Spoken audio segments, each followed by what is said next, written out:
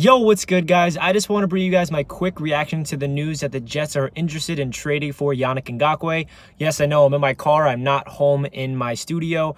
I apologize, I'm out and not home, so I just want to record a quick video of my first reaction of this rumor, and if it's true, wow, Joe Douglas. I don't want to read too much into a rumor because we all know there's a lot of rumors that are fake news and fake this. Manish actually quote tweeted it saying it's not true, so maybe that means it is true because we all know about Manish. We don't know what's true with him. So yeah, if Joe Douglas is able to acquire Yannick Ngakoue from the Jaguars for a second-round pick, we have to build him a statue. I mean, that is just ridiculous if he's able to flip him for that. Like I said, this is just rumors. This is definitely not guaranteed that the Jets are going to acquire Yannick Ngakoue. I just want to record my first reaction to the news.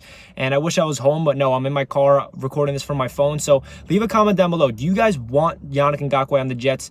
He's a similar guy of Jamal Adams, of kind of having his antics in social media, trying to get out of, you know, Jamal Adams did his way out of the Jets. Yannick Ngakoue kind of did his way out of the Jaguars. Do we want that type of culture in the Jets? Apparently, Joe Douglas wants him.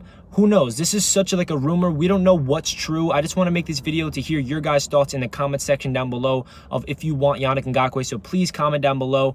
And yeah, let me know your thoughts. So that does it for this video, and I'll catch you guys in my next one. Go Jets. Peace.